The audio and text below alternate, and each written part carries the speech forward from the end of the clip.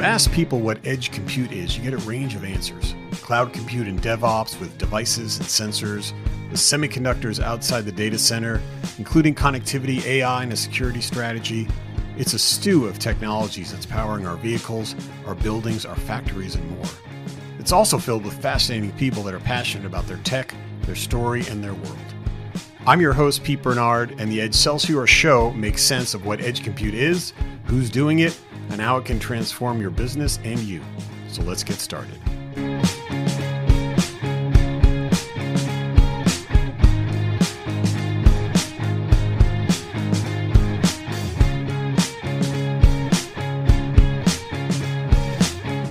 Okay, awesome. So we are here, and I want to welcome Bill Bubenicek from Generate Capital here into our studios, into your headphones, or into your cars, or wherever you're listening to this. And before we get into Bill's origin story, so just to kind of set the stage here, so Bill and I know each other. We've done some work in the past. He is a resident, as I am, in Cape Cod, Massachusetts, although he lives there full time. So we can talk about that.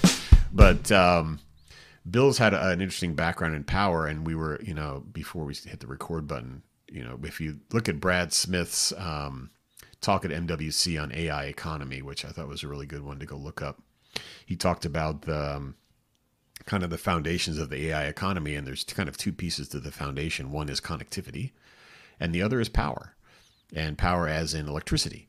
And so quite often when you get in discussions around edge computing, the issue of power cost. I mean, certainly there's power discussions when you get into low power systems that are, battery powered. But even, data centers, edge data centers, things like that. There's just this, kind of an existential, I wouldn't say crisis, but, an existential challenge about power. And so, Bill, I want to welcome you to the show to talk about this stuff. Why don't you give folks kind of your intro, your origin story, let people know who you are. Sure. Thanks for having me, Pete. So I started out really in GSM network buildouts, which, in other words, cell phone infrastructure, primarily in emerging markets. That's kind of where I started. So I spent a lot of time in the Middle East, Africa, parts of Latin America, and while doing those buildouts and selling the equipment there, I came across the cell towers that were, in most of those markets, running on diesel generators 24/7. And it was around 2006, 2007, and we called it clean tech then. But the clean tech thing was kind of happening, and I got into that, and I was pretty excited about a more sustainable energy future. And I thought, well, here's a good place to start. already in the cell tower business, and they're all running on diesel generators 24/7. So what can we do? Yeah. So we sort of implemented some of the first, what we called hybrid systems, which is just battery cycling with generator. Eventually that turned into battery plus solar plus generator. And I launched a company called Clean Power Systems in 2010, co-founded that, and brought those solutions into the African continent, mostly Uganda, Kenya, and Ghana were our primary markets. And then sort of fast forward, I got a crash course in project finance when I realized, hey, there might be a better way as opposed to selling these things on a CapEx basis, right? Can we sell it as a service? And so, I don't have a proper sort of finance or analyst background or anything like that. So it was really learning through osmosis. And we launched our next company then that was focused on converting our solutions into a as a service model, or like an ESCO model. And so we did that in East Africa and in India. And that was, a lot of fun, a lot of good experience, but mostly an off-grid environment, right? So my power experience started kind of, in the off-grid sector, or call it poor grid sector, where it was like really intermittent power. Anyway, got a lot of good experience there. In fact, that's where I first met Jigar Shah, who's a co-founder of Generate. We tried to do a few deals in Uganda at the time, and kind of kicked around a lot of ideas, and he had a lot of kind of good advice for me as an entrepreneur trying to make it in this space. And when I finally came back to the States and was kind of looking at a change, say, like, how do I make a much bigger, broader impact, right? Like this was a great business, and Mhm. a lot of lessons learned, but it's really hard operating in these other markets. Yeah. And I came back, and I was in Boston at the time, and reached out to Jigger, amongst others, and he called me back, I think within 30 seconds of the email, and and said, "Hey, what's your thesis for all things related to digital and kind of how that Mm. intersects with energy?" And I said, "Well, I got to work on that thesis, right? It's been a while. I've got the off grid side, but let me have a look." And he kind of pitched me on Generate and what they were doing, and really found that interesting and exciting. And so I kind of started looking around, like, what's the thesis here? Like, what's the play, more in the U.S. or it could be Europe as well, but in the traditional grid markets. Mhm. And ended up spending some time. I had a lot of time with the IFC and World Bank when I was in my previous life. And so I Mm. called up my friends and colleagues everywhere. I was trying to kind of looking around, like, where is the right thesis? And credit to my old friend Eric Crabtree at the IFC, who said, you've got to look at data centers, right? Everything is moving. You're in the cell tower. We call that ICT Mm. sector. I think TMT was another term they used in the World Bank. But anyway, he says, look towards data centers, right? And so I already kind of brushed into the data center sector. I had experience with fiber just because I was already in the kind of telco, sector, and all of Right. those things converge, right? So started kind of calling it digital infrastructure. That term started happening around that point, and ultimately where I landed after a bunch of work and really looking into data centers was there's a there's going to be a convergence or an inflection point, let's say, where the grid is simply unable to keep up with the power demands of the digital infrastructure sector, right? Right. At the end of the day, that was the thesis, like at its core, that I brought to Generate in Mm. 2018, 2019. Mm. And they said, let's give you a chance, right? Welcome aboard. And I came on as a consultant under what they called a developer in residence program at the time. And I think that's just maybe a position that Jigger had invented that said, hey, here's entrepreneur, developer, and like we don't really know what label to put on you because you're not a finance person, but can you come in and kind of try to put deals together, et cetera. And Right. Right. really Right. ended up being, I guess, what you call an origination role. I later learned in finance. That's the term, right? Go out and originate deals and bring them through. So again, the thesis was fundamentally on power, right? And the lack of power, let's say the lack of supply or the ability of the grid to keep up with the demand from the digital side. And yeah, I guess it was last year, 2022, 2023, when the AI boom took off, right? And then Mm. suddenly the thesis was like right now. Before that, it was kind of in the future. Let's prepare. Let's think about what we can do to solve this. But all of a sudden, the explosion happened, and here we are now with I think everyone talking about this Yeah. power is the problem. So, Yeah. I mean, if you look at the latest, like the NVIDIA GTC announcements with Blackwell, I mean, each one of those chips is, peaks at about 1200 watts. yeah, And so you start to get a building full of those things, and, just as a comparison, I mean, you have, you think about like packet core switching and things like that in sort of the telco world, running on Intel, Xeons and stuff, and it's all good, but it's not pushing the power envelope as much as you would if you're stuffing that filled with, NVIDIA H200s or Blackwells. I mean, that's a whole other order of magnitude, frankly, oh yeah, more power, right? And so, and if people who read the newspaper know that, just public grids in general are struggling with keeping up with power yeah, requirements, right, in Texas and other places, and rolling brownouts. So you start adding in these data centers filled with AI chips, and then all of a sudden there's a gap. Maybe not all of a sudden, but I think it's kind of an obvious, gap that people are trying to fill. So that's, I think, like you said, it started out as it's a good thesis, and now it's really becoming a reality because the demand for AI workloads is so high. yeah. And folks are struggling. So how are hyperscalers and other folks figuring this out? I mean, how are they trying to close the gap between AI factories and electricity? Yeah. So, yeah. So a few different ways. and this was kind of core to the thesis as well. It's like, all right, there's a thesis, great, but what's going to happen, right, as a result of Mm. this? Play this forward, and the theory was, well, if power is so important as we know it is to the growth of digital, and we're really talking about, when you say hyperscalers, we're talking about the biggest of the big companies in the world, right? The biggest Yeah. balance sheets, et cetera. Are they really going to let the grid's inability to keep up stop them from deploying? Yeah, Right? probably not. I don't think so. My bet would be no. Right? So the way I saw it was, well, they're going to figure out, either they're going to start building their own power plants, Hmm. or they're going to figure out how to maybe co-locate next to existing power plants to Hmm. unlock capacity that might otherwise not be available due to, transmission distribution issues or what have you. Um, right. And so I think that those two themes kind of come out of this. It's going to be one of those two. And if you really want to fast forward long term, I think there's a really good chance that the digital infrastructure folks are going to become energy companies themselves, uh, Hmm. Yeah. out of necessity. Right? There's like a forcing function here. And again, we're going to bet on somebody. Is it going to be the highly innovative, like, largest companies in the world that's going to do that, or is it going to be the kind of Hmm. the utilities that are going to figure out how to suddenly get super innovative and keep up?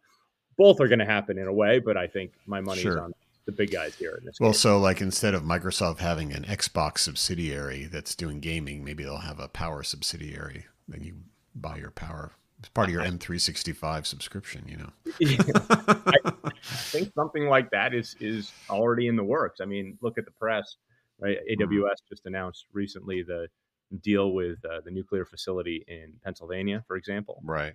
Right. Right? So we're kind of already seeing things moving. There's plenty of different data centers that have adopted on-site power, like Bloom Energy fuel cell technology. Mm-hmm. Mm-hmm. Um, right. So I think we're seeing both of those play out now in real time. It's starting to actually happen, and Mm. and I think we're going to see more and more of that. Right. I think Yeah, it's really interesting. yeah. It's almost like when Apple, years ago, Apple got big investments in like mining companies to get the rare metals that they needed to build iPhones and iPads, right? They just kind of went straight to in the supply chain. And, you're seeing maybe something similar like that with power and some of these hyperscalers. Yeah, I would. And by the way, are you talking supply chain? I would love to see them get into the transformer supply chain, right? Which is another major problem and bottleneck Yeah, that's about true. That's those are the boxes that you see on the poles, right? That go from yeah, the they basically step the voltage transmit. up or down. Yeah. Yeah, yeah, exactly. It makes the voltage usable for the user, Yeah, yeah, and right? there's a whole supply chain issue around transformers, and that's one of the big shortages. I know Elon Musk has talked about that too. Yes, It's yes, one thing to generate the power, then you got to move the power through the grid, and maybe people don't realize this. A lot of the infrastructure that you see, especially in the U.S., is 50 or 60 years old, right? These transformers and these power lines, and there's huge inefficiencies. So you may be dropping, a third or more of the power by the time it goes from the generator, whatever it is, to your plug. You could be losing a huge percentage of power just through those transmission lines too, which is not right. good.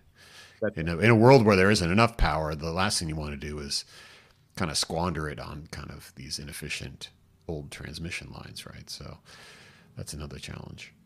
it's another one. There's no doubt about it, right? But again, right, who better to step in perhaps and make a difference here? Mm. When it comes to the players that could do this, again, we're talking about the biggest balance sheets in the world. Um, Yeah, yeah. so No, it's my really interesting. Yeah, and so and we talked a little about nuclear. I mean, so typically it's interesting. The other paradox, I guess, with power is there's not enough power to power kind of AI factories. So that's the working hypothesis. I think it's probably pretty well established at this point. And at the same time, there's also a move to more greener and renewable energy, right? yes, So wind and solar and things like that. So you have these things are almost, I wouldn't say competing, but they are sort of both pulling in slightly different directions, right? yeah, yeah.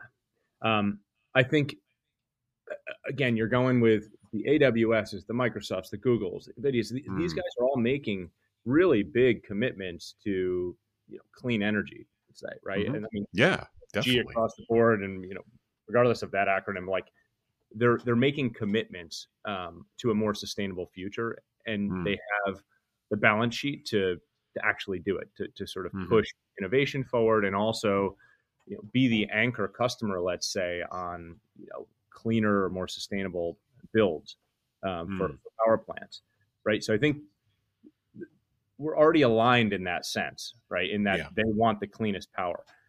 However, the lack of power altogether right now kind of puts them in a conundrum too, right? Hey, if there's power available over here at this gas plant, are they gonna take it, or are they gonna not spin up their latest data center and sort of wait for a source? I don't know how that's going to play out. What I can say is that where we sit, certainly, and what I represent on the Generate side, is we are representing for the cleanest sources that are financeable and and sustainable today.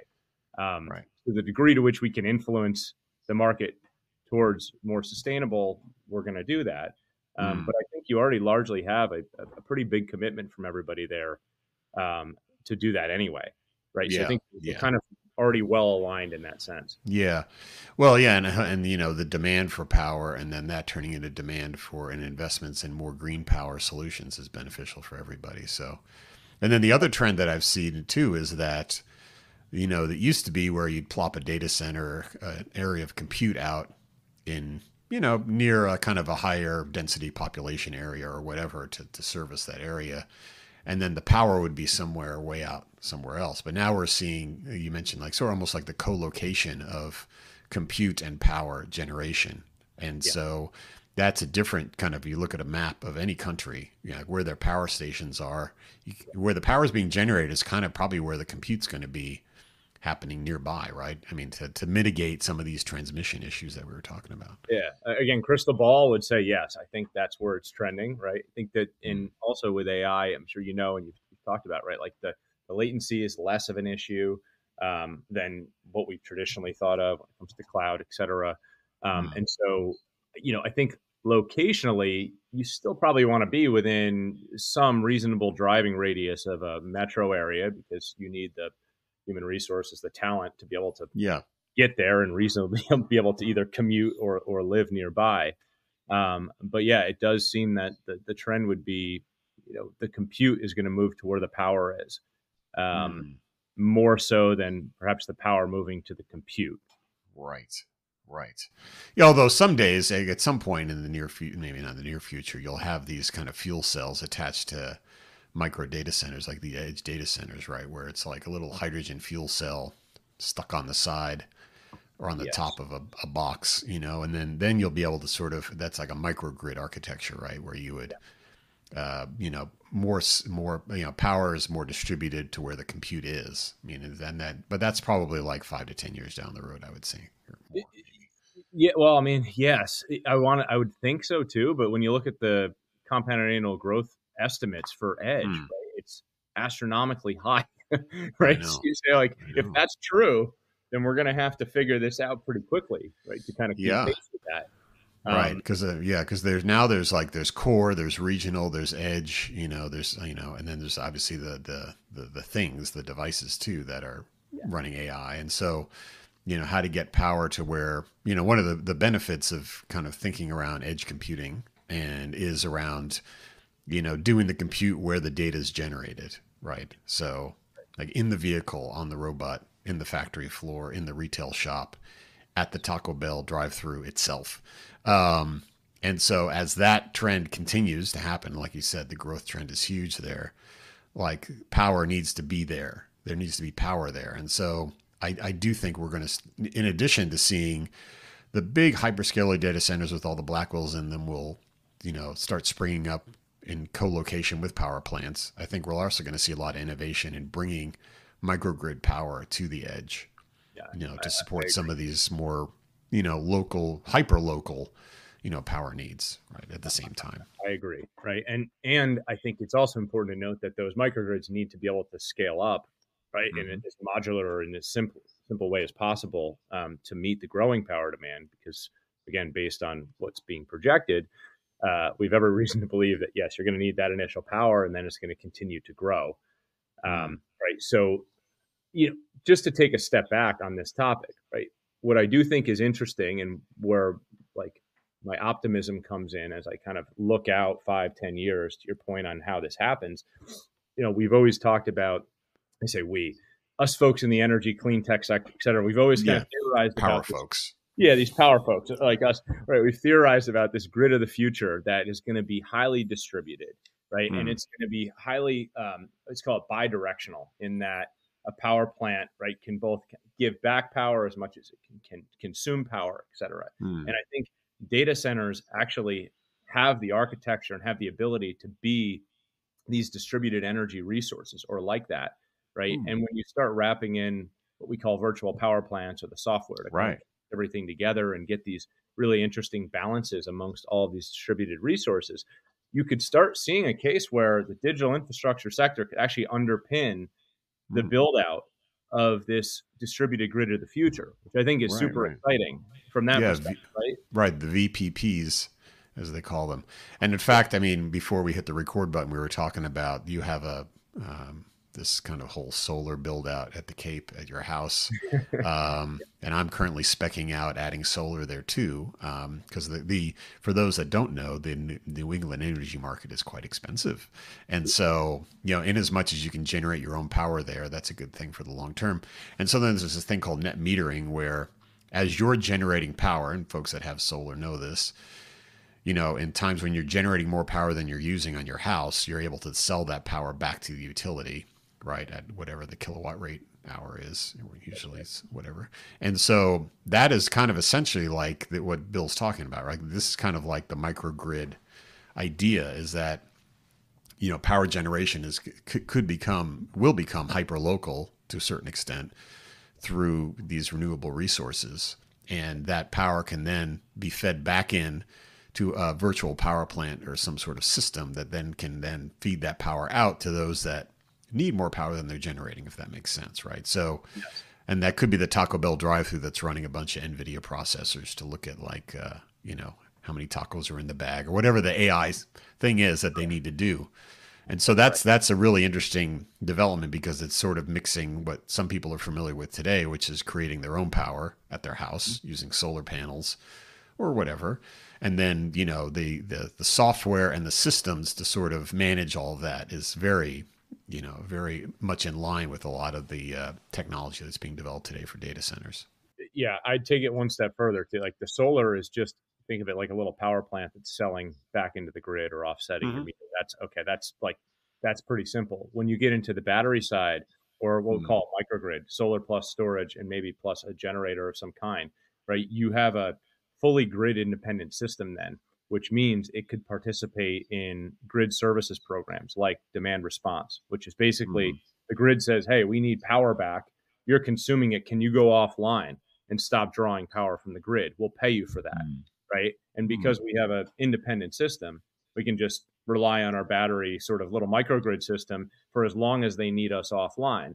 This is on a really small scale in my home, of course. It's not going to make much of a dent.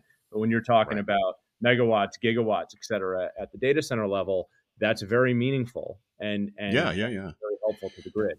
Well, and like Massachusetts is incentivizing people through, 0% interest loans and other things to kind of start generating their own power and selling it back to utility. So there's a motivation there. It makes the grid more resilient. It can really be an economic benefit to the consumer. And then, like you said, we're starting to build out more capabilities on that. The other big part, as you mentioned, was batteries, which we haven't really talked about, but the idea of using batteries to sort of, flatten out the demand curve a little bit. So, if I'm generating a bunch of power, I'm not using all of it, that's stored energy somewhere, right? Could be on-prem or local. And then when there's a need, there's a store of stuff. And so, traditional power plants don't operate with batteries, obviously. They just sort of generate power and and if people need, and if the community needs more power than the plant is generating, then that's a problem. That's called like a brownout, basically, or whatever. Right. So, but with batteries, you can actually kind of level that off a little bit. And we're starting to see batteries being introduced, obviously for data centers, but you can, going into these kind of edge compute situations, batteries are a really important part of that too, to help make sure that there's a good store of energy over time. Yes, I actually think this is where the more of like the edge AI compute load is Mm. really interesting in that, there's a lot, like it is quite beneficial to be able to participate in these grid services programs, right? Especially in Mm. ERCOT, kind of famous for this, right? Where you can do well by going offline for an hour or whatever it may be, right? And so to think that these AI loads could be located in a distributed basis across the U.S. and across the world, really, and be able to participate in these programs, Mm. um, like not only is that a grid positive, but from an economic perspective Yeah. for the owner, they can do quite well, right? And so that becomes really interesting in having what we call flexible load resources, right, Hmm. as part of this deployment. And traditionally, I think it's been quite hard to get battery adoption. This is like it's still a struggle. We're not anywhere near where we would like to be. But again, perhaps the growth in digital infrastructure is the catalyst to actually achieve all that we've been sort of pushing for the Mm. last Mm. 15 plus years, at least in my career so far, 15 years. Yeah, yeah.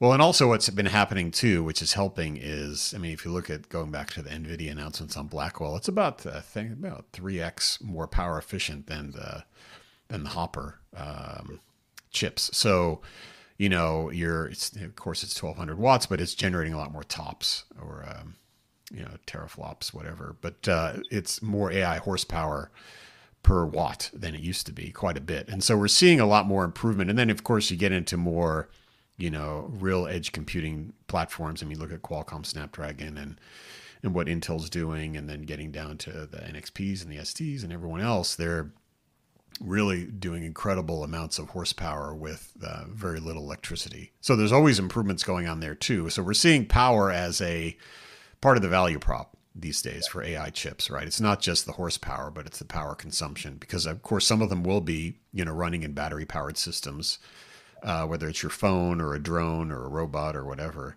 But also even when they're on the grid, power is an important part of the value prop, because like you said, it's a scarce resource. It's an expensive resource.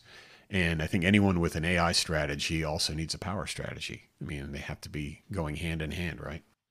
I think that's right. I mean, also we can point to you say expensive, but we can point to the per kilowatt hour charges, at least we've been seeing, and the rise Mm-hmm. in those over the years, right? Like I don't Yeah. think we're going to see a time where that really comes down materially. I think that is heading up, right? And if Right. that assumption is true, it also makes a really good case for some version of these microgrids as well. Mm-hmm. A lot of them already pencil in high power price markets, like in Yeah. California, like in much of the Northeast, PJM Mm. territory, et cetera. Right? These are penciling out, whereas a handful of years ago they didn't pencil as compared to the grid. So now you actually have an opportunity where not only is this more resilient and providing all of the benefits that we just discussed, but it's also less expensive and Mm. can be at a fixed price. So we're Right. not going to see the escalation you might expect from the traditional. True. Yeah. And for, going back to solar, I mean, the panels are more efficient than they used to be and all that other stuff. So now it's a combination of efficiency of the tech and unfortunately the cost of the power are now, meeting at a point where it kind of makes a lot of sense to get more into these microgrids and thinking about that. So that's part of the equation. Then we also talked about just that, the big power stories for some of these hyperscalers and how they're solving that by, leaning into energy resources. Let's put it that way. And we'll see how far they lean in.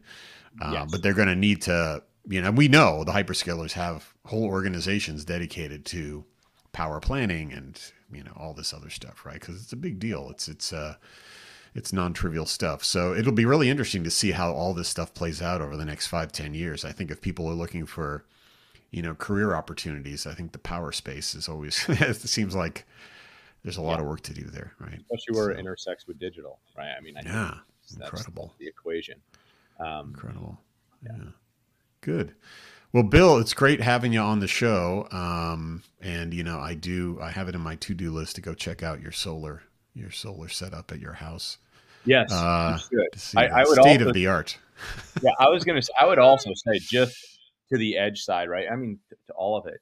Um, as you know, Ubiquity is a platform company and generates. Mm. Right? It's focused traditionally on fiber, but it's really digital infrastructure. They're now in the edge data center business. But Mm. when we look at that business and and we think about what's the value proposition to the market, right? What we're kind of landing on is you need to be able to provide not just a hosted edge data center, right? You need to be able to provide the edge data center with the power capacity, Yeah. right, at a given price. Like that whole package has to be together.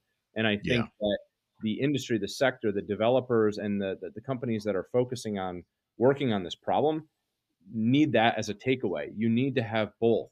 It cannot just be, hey, I have a great edge data center pod here. It has to be, what's the total solution? Can you deliver me, X megawatts in less than 24 months or less than 36 months, right? Ready to go at this power price.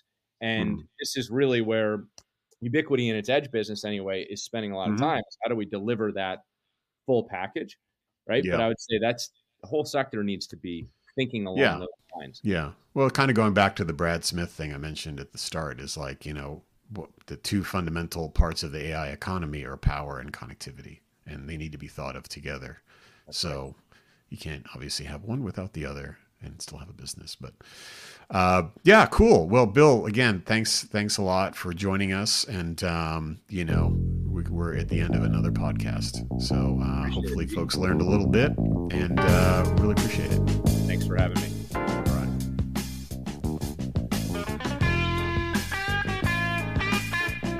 Thanks for joining us today on the Excelsior Show. Please subscribe and stay tuned for more, and check us out online about how you can scale your edge compute business.